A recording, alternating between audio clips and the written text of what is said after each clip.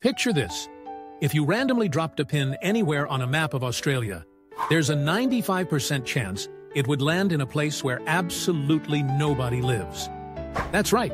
The entire continent of Australia, roughly the same size as the United States, has less population than the state of Texas. Australia is home to just 26 million people. And here's the mind-blowing part. Almost all of them live within 50 kilometers of the coast.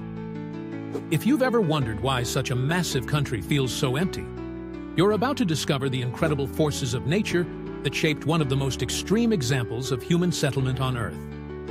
Let's start with the elephant in the room, the Australian Outback. This isn't just empty land we're talking about. It's a harsh, unforgiving wilderness that covers about 70% of the continent.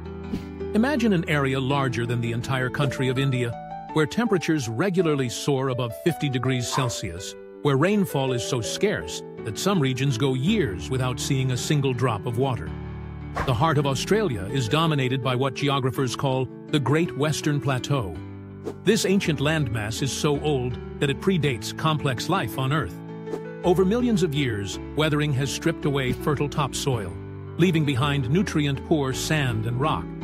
It's like nature's own version of a parking lot, except it stretches for thousands of kilometers in every direction. But heat and poor soil are just the beginning.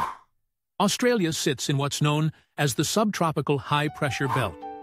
This creates a natural barrier that pushes rain clouds away from the interior. While coastal areas benefit from ocean moisture, the center of the continent exists in a permanent rain shadow. Some weather stations in central Australia record less than 200 millimeters of rainfall per year.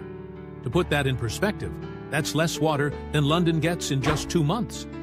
Now, you might think early European settlers would have pushed inland anyway, but they quickly learned what Aboriginal Australians had known for 65,000 years. Survival in the interior requires incredible skill and intimate knowledge of the land. The Aboriginal people developed sophisticated techniques for finding water and navigating the seemingly endless red desert, but even they lived in relatively small, mobile groups. When British colonists arrived in 1788, they naturally settled along the fertile eastern coast, where rivers provided fresh water and soil could support agriculture. As the population grew, people followed the coastline rather than venturing inland.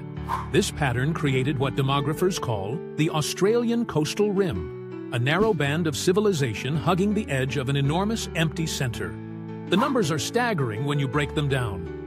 Sydney's metropolitan area alone contains more than 5 million people, while the entire Northern Territory, an area larger than France, Germany, and the United Kingdom combined, has fewer than 250,000 residents.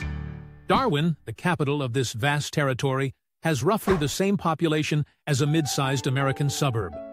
Modern technology hasn't changed this equation much either. Sure, we have air conditioning and water trucks, but the fundamental challenges remain. Building infrastructure across such distances is enormously expensive.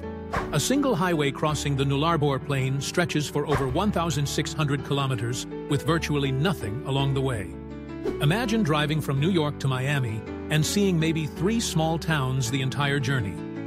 The mining industry has created some inland settlements, but even these are often temporary. Companies fly workers in and out rather than building permanent communities. Towns like Coober Pedy, famous for underground homes built to escape the heat, have populations measured in hundreds, not thousands. Water remains the ultimate limiting factor. Australia is the driest inhabited continent on Earth. The Murray-Darling River system supports most of the country's agriculture, but it's concentrated in the southeast corner. Groundwater exists in some inland areas, but it's often too deep, too salty, or too expensive to extract for large-scale settlement. Climate change is making these challenges even more extreme. Rising temperatures and changing rainfall patterns are pushing the habitable zones even closer to the coast. What was once marginal land for grazing is becoming completely unusable. So next time you see Australia on a map, remember, you're looking at one of geography's most dramatic examples of how climate and landscape shape human settlement. Those 26 million people aren't spread out because they're antisocial. They're clustered together because 95% of their continent is one of the most challenging environments on Earth for human habitation. It's a testament to both the power of nature and human adaptability that anyone lives there at all.